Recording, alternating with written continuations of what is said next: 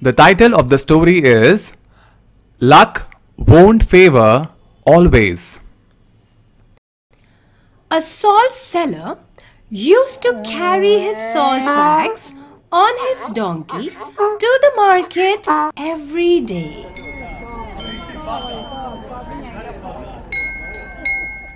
On the way, they had to cross a stream.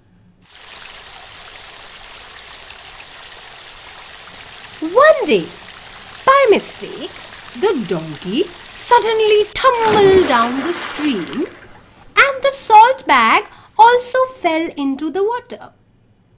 The salt dissolved in the water and hence the bag became very light to carry. The donkey got an idea and was happy thinking about it. Then the donkey started to play the same trick every day. The salt seller came to understand this trick and decided to teach him a lesson. The next day, he loaded a cotton bag on the donkey. Again, it played the same trick, hoping that the cotton bag would become lighter.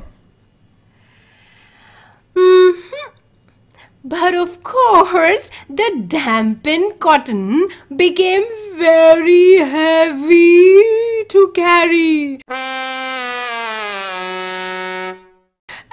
And the poor donkey suffered much. And the donkey learnt a lesson. Luck will not favor always. And afterwards, the donkey never played the same trick, and of course, the seller was happy.